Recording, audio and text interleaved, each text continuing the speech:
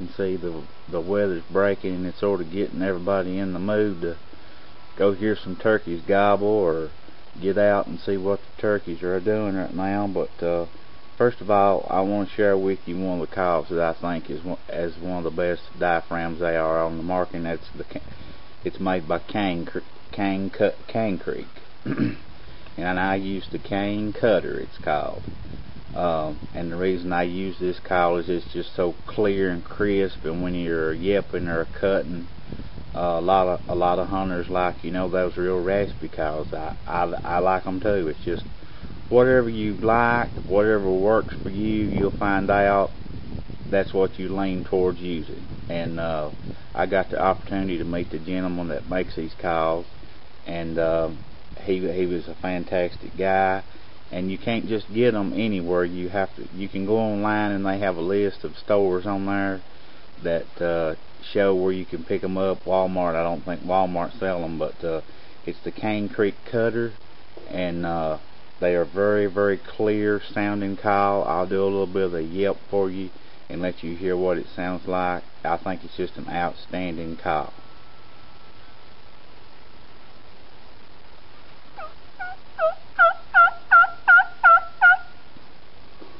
And another thing too I want to share with you when I'm turkey hunting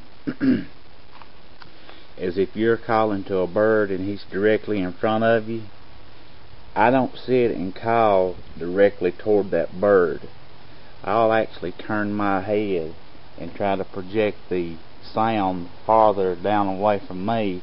That way I get him closer coming, you close the distance better that way. I've learned over the years of hunting, that works best if you'll just sort of turn your head as you call, and I'll even use my hand and project the sound that way, or whichever way I'm wanting it to go. I'll turn my head, and if he's closing the distance, I'll even lighten up my calling, and I'll turn my head.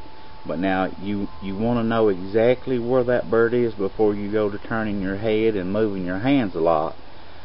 A lot of times I'll just station my hand up on my mouth and I won't move it, and I just sort of rotate my head just a little bit, and that way you've already got your hand up there and it don't require a little movement. So that's just one of the little things sometimes that makes the difference. When you need that extra 25 yards or extra 10 yards to get him in there and shooting range, remember that. Turn your head just a little bit and project the sound the other way. And don't forget, when you're out there doing it, do it with a Cane Cutter, and I think you'll have good results. And good luck and good hunting. Okay, what I would like to do today is talk to y'all a little bit about turkey hunting and some of the calls you can use while you're out in the turkey woods to maybe help some of the people that's never really turkey hunted a whole lot, or maybe you're not sure which kind of call you want to use or that kind of thing. Well, today I'm going to touch a little bit just on using the mouth call, and that is the diaphragm.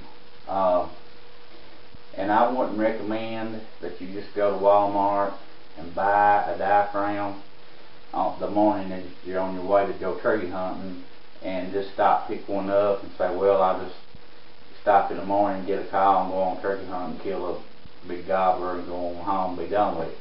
Well, it don't hardly work that way. There's a few things that you need to keep in mind when you're using the diaphragm. Practice is going to be the key word. It's going to take hours and hours of practice. It did for me. And when I first got this call, I was probably 15-20 minutes before I could even get a sound to even come from the call. So I want to share with you the way that I use. I'm not saying it's the correct way.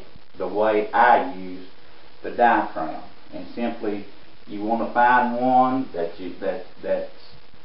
fits in the roof of your mouth comfortably, and the air is sealed off, and it goes a little something like this. You want to place the turkey call into the roof of your mouth and force air air between your tongue and the reed of the turkey call. Okay?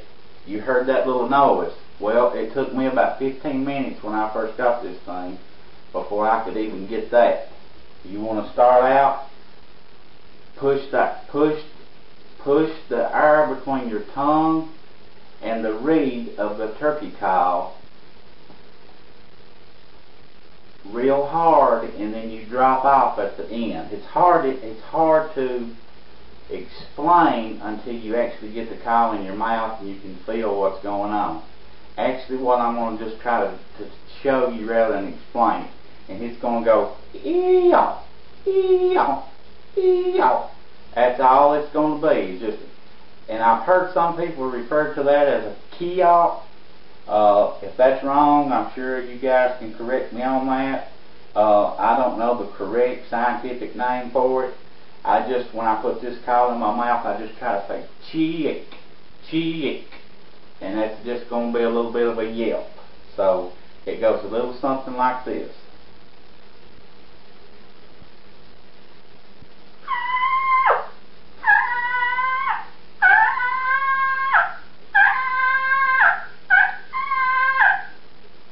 And as you can tell, I'm no professional, but it does take a whole lot of practice. And as you get more practice, you will get better with it. And there's going to be 3 basic calls that you need to get down in order to kill a turkey. And the call I use probably more than any of them in the woods is going to be probably the yelp or the cluck. Those are probably my 2 favorite calls. And they sound a little something like this.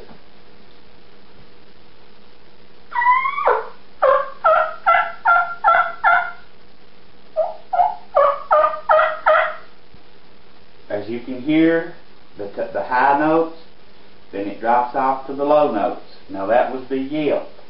You want to do I usually do a series of about 5 or 6 in a row, and something it really depends on if the bird is fired up or not. You can't really predict. Okay, you need to set a certain amount to do. You need to go in the woods, yelp 3 times, wait 6.5 minutes, and yelp 7 times. It's really hard to make a set, carved in stone way of predicting or telling how many times you need to make your call. You really got to get a feel for the bird and how the turkey is reacting to your call.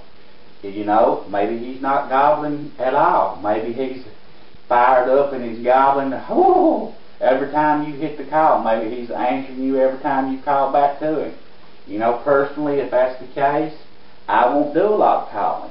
If that turkey's, every time I call, if he's gobbling every time that I hit my call, he's answering me right back, well, just keep in mind, every time that turkey gobbles, the chances of a hen getting to that gobbler before he can get to you, your chances get less and less and less of seeing him every time he gobbles, because there'll be a hen come through there and take him away. But the other call that I like to use when I'm in the woods is the cluck, and it's just a little series of just a little short note. I've heard some people, I've read where some people say the word chalk, chalk, and if you're going to do a yelp, they say chick. Just any kind of little tip like that to remember to help you how to keep your calls, you know, what's what. I know it gets confusing when you're first starting out, but once you get in the woods and get to hear into what nature, the way the hens actually do react in the woods, it gets a lot easier. But the cluck will be just a little short note, and it goes like this.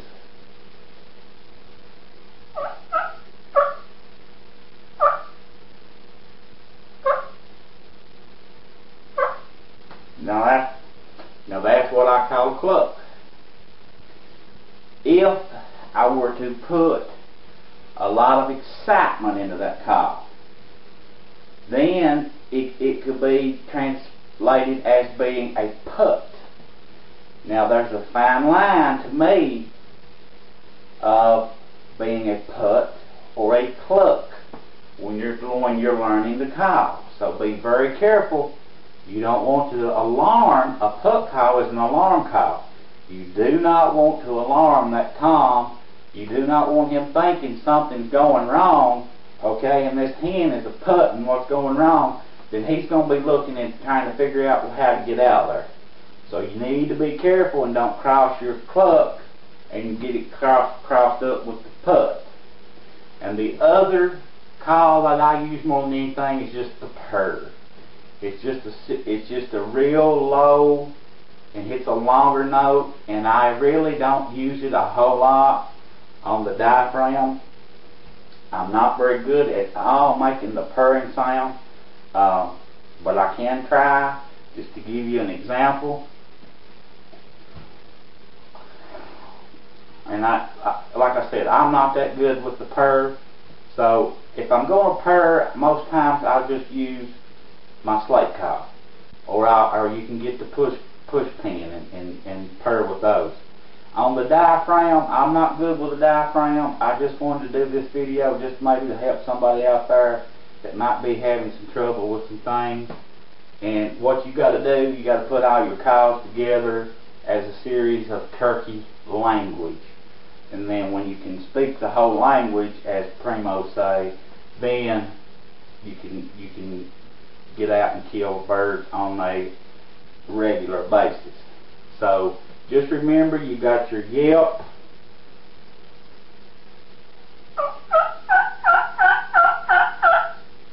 remember, just keep your note from high to low, and then you've got your cluck,